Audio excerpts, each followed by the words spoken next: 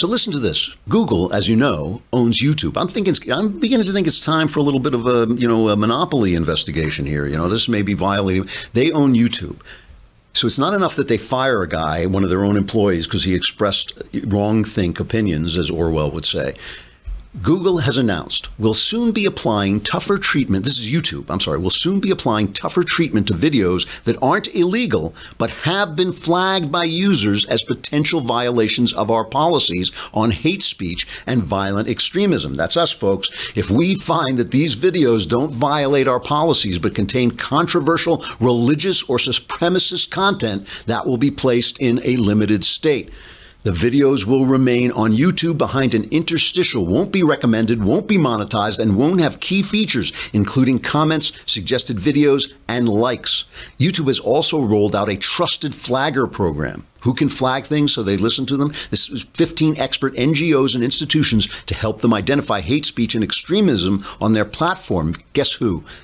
The No Hate Speech Movement, a left-wing project pushed by the Council of Europe, as well as the Anti-Defamation League, an organization whose president has been accused of manufacturing outrage by the World Jewish Congress. YouTube is also planning to artificially alter its search results so that searchers for sensitive topics on YouTube no longer return the most popular videos, but a playlist of curated YouTube videos that directly confront and debunk violent extremist messages. That is me.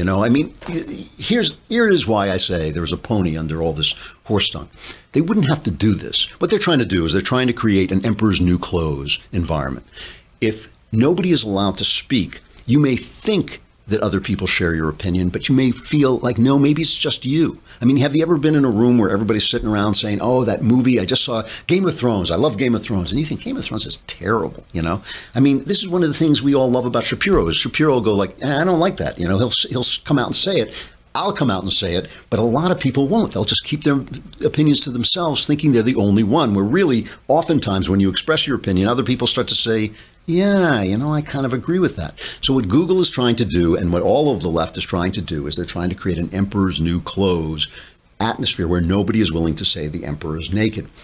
They wouldn't have to do that if the emperor weren't naked. They wouldn't have to do that if there were no such thing as truth, and if truth didn't have an amazing power. Now listen, you can suppress the truth. You can stomp on the human face forever, as George Orwell said. You can stomp on the human face forever, but at some point, if you don't have the ability to stomp, if you don't have the violent rights, if you are restrained by the First Amendment, if you are restrained by a free market where they can come out and compete with Google and compete with YouTube and break up monopolies, eventually the truth will out. When it comes to this thing about sexism, a growing number of millennial women are saying, forget about this. Forget about it. And it's not that they don't want to be equal. It's not that we want people to be equal and treated fairly, and we want people to have loving, relationships and partnerships and all this. But in 1994, 42% of high school seniors felt that the best family was one where the man was the outside achiever and the woman took care of the home.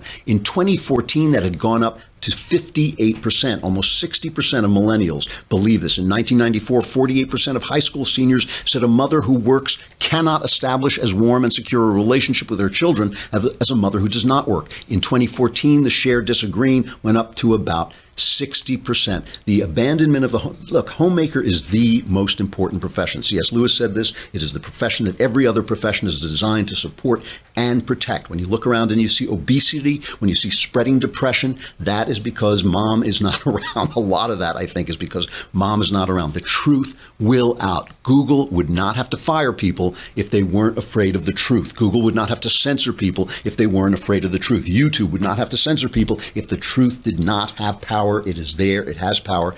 And